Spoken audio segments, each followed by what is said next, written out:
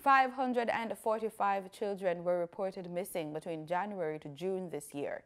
Minister of Education, Youth and Information, Favour Williams, gave an update in Parliament this week. Melvin Pennant has that report. The Youth and Information Minister says the number of missing children has decreased by 37.2% when compared to the number of children reported missing during the same period, January to June 2019. Madam Speaker, I must add that approximately 80% of the children who go missing are girls, while boys comprise 20% of the children missing. As of June 2020, a total of 417 children have been accounted for, with 124 still missing.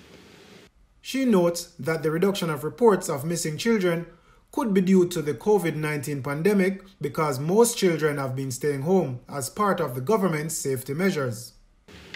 Many of our children are reported missing when they are away from their homes and are on our roads. Between January and June 2020, 354 families have been contacted. The Ananda Alert Secretariat continues to make contact with families as soon as they are notified of the child's disappearance.